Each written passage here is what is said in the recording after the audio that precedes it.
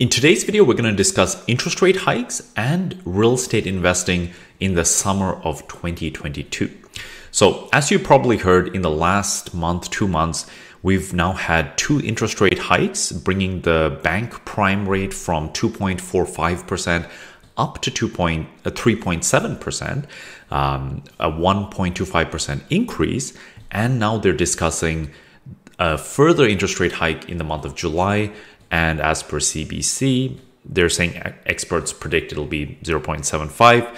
Who knows? But that's likely going to be the case because right now we are seeing an incredible amount of inflation. Now, personally, I thought inflation was already there last year, seeing prices of homes rise, prices of rents rise.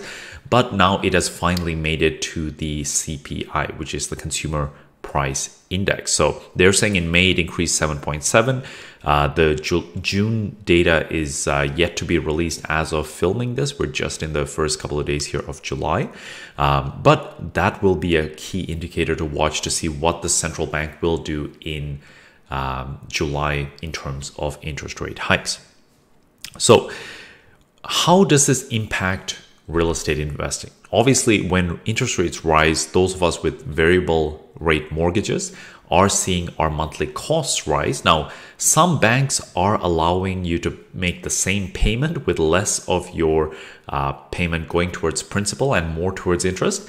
If that's an option you have, I think that's amazing because you allow, you essentially extend the mortgage while keeping your payments low, which is great to increase the cash flow in the present. But not all banks allow that. However, if you're buying a new property, you have to pay the higher monthly payment. Now, so how does that impact rental properties? So here's a property that I was looking at actually purchasing myself. It is a property in the premium part of Welland. So this is Niagara College is over here. This is north east of Niagara College, just north of Seaway Mall, premium neighborhood. This is a property, a full raised bungalow detached property built in 2005. It's been on the market now for 57 days and it's listed at $699. So the price has been reduced since it was initially listed. If we take a look at a few photos, so you can see nice corner property, garage.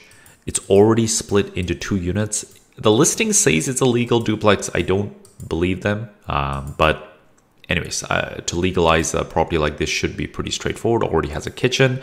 And the best part about this property is that they are saying they will be able to provide vacant possession. I believe the upper is already vacant and the basement is going to be vacant in the next little while. So how does this property stack up now with these higher interest rates? So this is the most important thing that I'm watching for. At the purchase, at the list price, if you were to put the standard 20% down payment, land transfer tax, legal fees, your investment's about $152,000.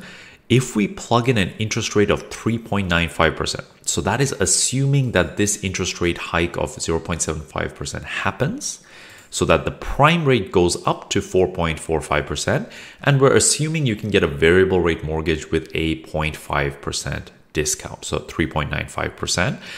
If that were the case, we're going to estimate some rents here that may be a little bit on the conservative side. We have had rents for upper levels go as high as $2,200 now, but those were for premium units. So I'm going to assume $1,950, which is a number we've hit multiple times, $1,650 for the lower, same. So $3,600 in rent. Your mortgage payment is $2,643. This amount is a lot higher than it used to be due to the higher interest rates. Property taxes, we got that from the listing. Insurance, just an estimate that we usually use. Water and gas, $250. These numbers also may go higher due to inflation, due to natural gas prices rising. But anyways, with these numbers, the monthly cash flow is $187. Now, if you've been following the work we've done, we typically have a minimum we try to aim for of around $500 a monthly cash flow. Anything less than that, I think is a little bit too lean in terms of having a margin of safety. And when it comes to investing, you want to have some cash flow. This is not necessarily profit, but rather an insurance against you putting money into the property, be it from further rate hikes, be it from miscellaneous expenses that may come from the property. You want to have staying power in real estate. And that is what I'm looking for when it comes to monthly cash flow. So buying a property like this, and this is a good property, it may even be a great investment if I were to purchase it now. The one thing is, it is a speculation. There's two factors right now to consider. Either interest rates rising will cause house prices to decline further, or inflation, the inflation of the building materials, the inflation of rents, right, will cause prices to increase further. So these two forces are fighting each other. And at the end, I believe properties like this will cash flow again. That is my thesis. So how we get there is the question. And if you buy now, you're speculating that inflation is going to win over interest rate hikes. So you're going to see higher real estate prices and higher rents, therefore making it a good investment to purchase now. If you don't purchase now, you're making a bet that interest rates rising is going to cause house prices to decline further and therefore make it a cheaper purchase price. So even at the higher interest rates, the property should still cash flow. I'm in the business of investing. I don't like speculation. So even back in 2016, 2017, you could have bought pre-construction condominiums in Toronto that had negative cash flow on the purchase, but positive cash flow in a few years if you were to project rents rising due to inflation. I didn't like that type of investment because I want to know that on my purchase, I am cash flow positive. Now, some of the properties that we've sold and that even I own are getting close to break even due to rates rising. That's okay by me. That's one of the risks that come with owning real estate. However, on the purchase, I need to know that it's going to have a margin of safety. So right now, I'm refinancing my properties. I'm holding cash. I'm waiting to see how this plays out.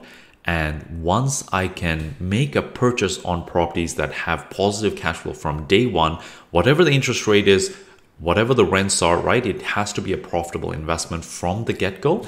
That's when I'll be taking action. So I think that time is coming soon, whether it's in the next couple of months, whether it's in 6 months, 1 year, who knows?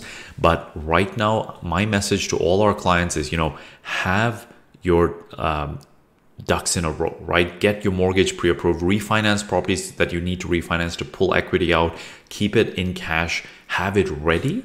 And if and when the right opportunities come along, and even now there are a few opportunities that are cash flow positive, we are still purchasing those properties, but they're few and far between. There's a lot of listings. There's not a lot of great opportunities. So now is the time to definitely be picky, be selective, find the right properties to enter. And I'm actually like, if I were able to purchase this property with a $500 cash flow, I would be all over it. This is a really high quality property in a really good neighborhood. And maybe not buying it at this price will end up being a mistake. But at the end of the day, I need to buy properties that are profitable from day one. So that is my investment philosophy. I'll leave the links to these articles in the description below. If you have any questions, feel free to comment below. If you are interested in having a conversation and discussing more about real estate investing with my real estate team, Team Koukun, there's a link in the description below on our beginner's guide to investing in the Niagara region. Once you get a copy of that, you can also connect with our real estate team. Hope you found that helpful. Until next time, all the best.